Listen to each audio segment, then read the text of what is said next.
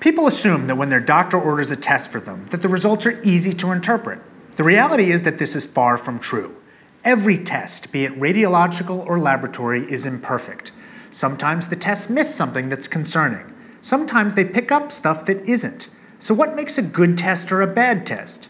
That's the topic of this week's Healthcare Triage.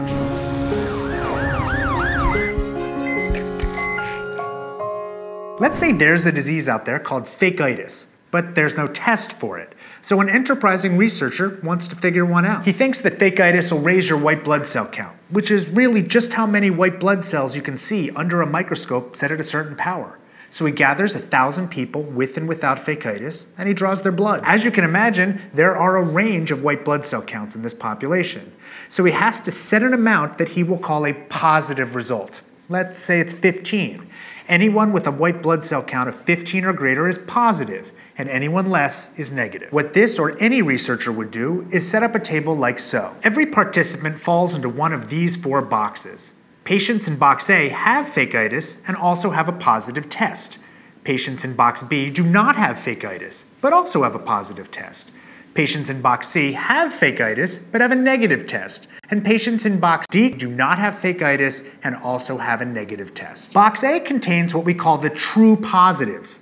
Box D contains the true negatives. These are both good results, and in an ideal world, all of the patients would fall into boxes A and D.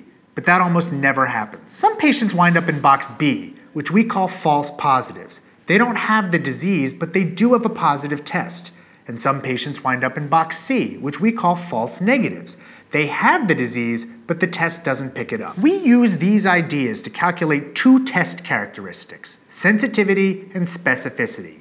Sensitivity is the proportion of people who have a disease who have a positive test result.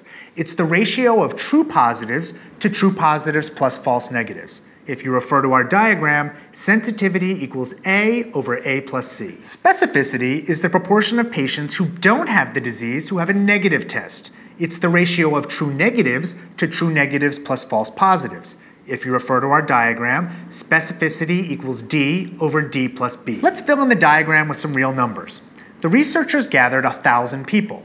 Turns out that 100 of them have fakeitis. Of these people, 90 have a positive test and 10 have a negative test. There are 900 people without the disease, and of them, 750 had a negative test and 150 have a positive test. Sensitivity, remember, is the proportion of people who have fakeitis who have a positive test. 100 people total have fakeitis. 90 of them have a positive test. So the sensitivity is 90 over 100, or 90%. Specificity, remember, is the proportion of people who don't have fakeitis who have a negative test.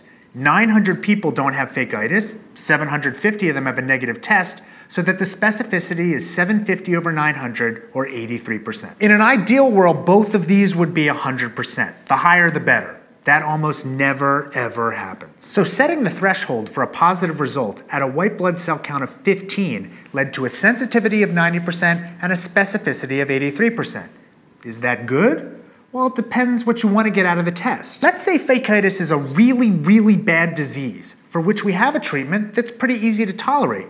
If that's the case, we'd much rather make sure we don't miss any real cases of fakeitis. Looking back at the diagram, we want to minimize the number of false negatives. We want everyone who is disease positive to be test positive. So we could drop the threshold of the white blood cell count to perhaps 12 instead of 15. That might change the results in this way. Now our sensitivity is 99 over 100, or 99%. Our specificity is 500 over 900, or 56%. That's because as you increase sensitivity, you're going to decrease specificity. Another way of putting it is that as you make a test more sensitive, or more able to pick up disease if it's there, you make it less specific, or less able to prove that a positive result is really real. But if you have a disease you want to rule out because it's bad and you don't want to miss it, you want to maximize sensitivity. Sometimes a positive diagnosis is a big deal and you really don't want to get a false one. Think about a pregnancy test. You're going to figure it out sooner or later anyway, and you really don't want to freak out tons of women or men. So if fakeitis was like that, we'd actually want to raise the threshold of the white blood cell count to lower the number of false positives. Maybe we'd set it at 18 instead of 15. How might that change things? Now our sensitivity is 60 over 100, or 60%, but our specificity is 880 over 900, or 98%. As we made the test more specific, or more able to prove a positive result is real, we made it less sensitive, or less able to detect disease if it's there. Tests are rarely very sensitive and very specific. Usually it's a trade-off, and we need to consider how much real disease we are missing and how many positive tests are overdiagnosis. Here's a real-world situation I pulled from the medical literature from a manuscript published in 2012. The study involved 141,284 people. Of them, 728 were disease positive. The test had a sensitivity of 83.8% and a specificity of 90.6%. Sounds decent, right? This was a study of mammography in Vermont. And mammography, remember, is considered really important by a lot of people. But mammograms missed 118 of the 728 women with cancer.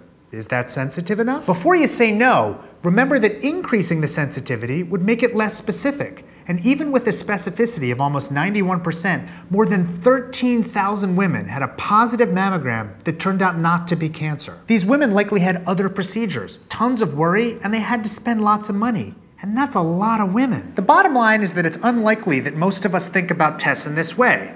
We're likely not considering the trade-offs of sensitivity and specificity in judging whether the test is right for us. But every time we get a test, we have to remember it doesn't give us a definitive answer. It gives us a test result, and the interpretation of that result depends on whether those who designed the test decided to worry more about sensitivity or specificity. So now that you know about sensitivity and specificity, how can you use them to make better decisions about healthcare? Watch next week and find out.